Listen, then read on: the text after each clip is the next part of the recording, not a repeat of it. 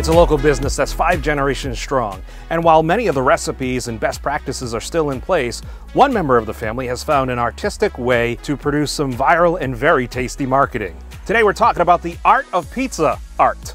The first thing I did was pretty basic. It was an American flag, and it was really just a matter of like, it was the 4th of July, and you know, I was trying to think of something fun to, you know, that we could offer people, you know, and it was really easy design, you know, it was just some pepperoni for the stripes, olives for the stars, and it was really popular. You know, people really liked it, and it was like a fun thing people could get for their cookouts and whatnot. After that, I did a similar thing with the Patriots logo when they were in the Super Bowl. Again, it was super popular. It ended up being a thing on it in the Journal. News stations picked it up, which was really cool and exciting. You know, so then I started thinking about like, what else can I do with this? Because up until that point, it was very basic, very simple. You know, I didn't want to spend more than like an hour making a pizza. What's the longest it's ever taken you to put one of these together? It's about 4 hours. Okay. There might have been one that was like 4.5 hours, but that's been the longest for sure. It's a fine line because I want to keep them affordable as possible. You know, so it really depends on what people want. If people want something really detailed and really intricate, then I'm happy to spend as much time as I can on it. If someone wants something really basic, then I'm happy to do that for them too. So what is the history of Palmieri's? This particular bakery was my grandfather, Dominic. My great-great-grandfather opened the original Palmieri's on Federal Hill. And then my grandfather branched off in the early 70s and opened this place. And so he started it, and my dad runs it now, and I work here, my brother works here. We have a lot of cousins that work here. It's a like true and true family establishment. How has the bakery fared during this COVID season?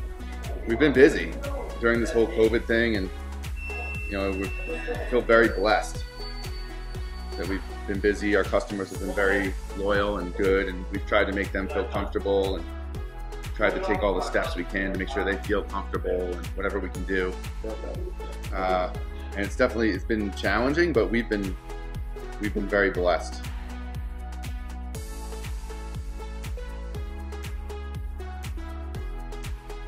So for all the outlining and facial details and all that stuff, I used some black olives.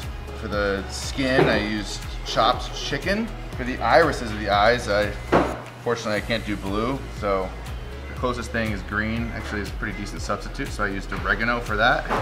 And then for the hair, I'm using thinly sliced breaded eggplant.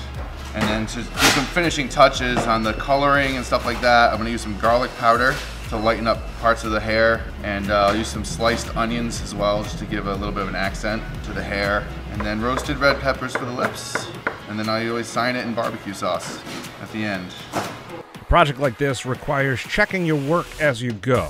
Eric uses his iPhone to snap a quick pic. A lot of times I'll do it right after I do the face. Sometimes when I'm doing it, it looks like everything is where it's supposed to be, but then when I go to take a picture, like a bird's eye, I realize the eyes are too low on the face, or the mouth is way too big, or whatever. And when I say way too big, it's like I said, like sometimes it's just moving it 1/2 centimeter, and it makes the world of difference. So at the end, I'll do it too, just to make sure I didn't forget anything. So like, I just realized when I took the last picture that I didn't have eyebrows. So I was like, I'm gonna put the eyebrows in. So that's one thing. Also, just make sure the coloring, the shading looks okay. Again, like from here, you know, the shading looks totally different than it does from, you know, from like a straight on view. Unlike painting and drawing and things like that, where, you know, you can kind of fix your mistakes, it's a little bit harder. With food, it's actually pretty easy. I can always just move stuff. But things like the eyes and the nose are so delicate, and I spend so much time doing them that if I move beyond it too much and then I got to go back and change it, it can take a whole other 45 minutes just to fix it. So I try to make sure it's right as much as I can before I get too far in the process.